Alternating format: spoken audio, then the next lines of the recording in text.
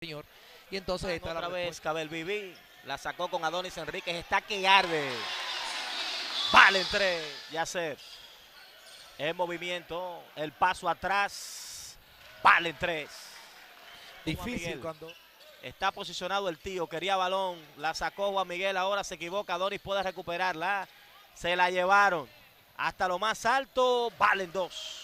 un descuido aquí y la aprovecha. Siempre va a conseguir un buen contraataque cuando haces bien las cosas defensivas. Desde el suelo logró pasar la Tairí, se levantó Juan Miguel. Pónmelo para llevar.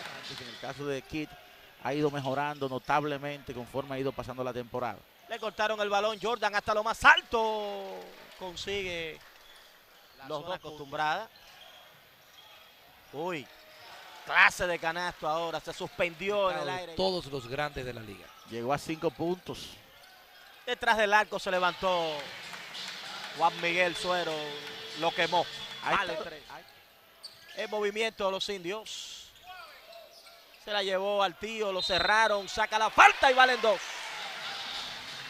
Juan Miguel lo buscó Es todo algo importante que los indios pues, puedan llevar la pelota en ocasiones a la parte. Es un partido donde no estuvo las cosas bien como siempre.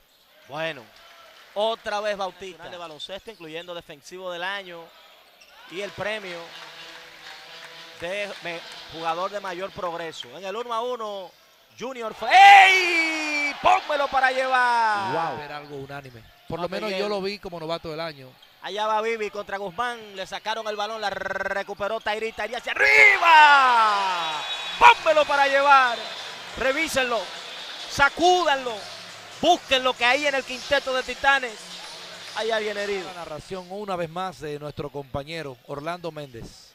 Tratando de buscar ahí solito, hasta el fondo llegó el veterano Manuel Guzmán. Vale hacerse del balón allí con Jordan Williams. Se levanta y valen 2.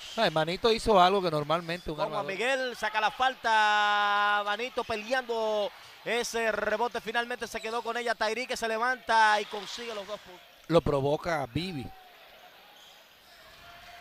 Valen 3. El veterano prefiere eso a más estatura. el tío.